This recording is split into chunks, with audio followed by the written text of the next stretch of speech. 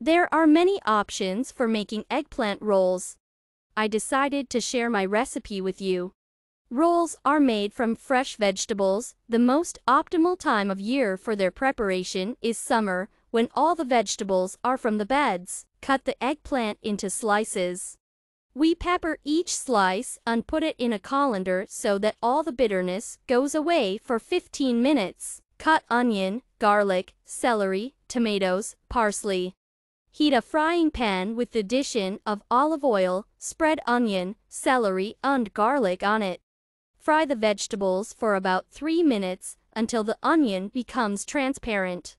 Next, add tomatoes and parsley to the pan. Fry for 5 minutes.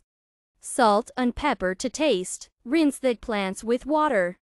Spread them on a preheated frying pan with the addition of olive oil and fry the eggplants for 2 minutes on each side.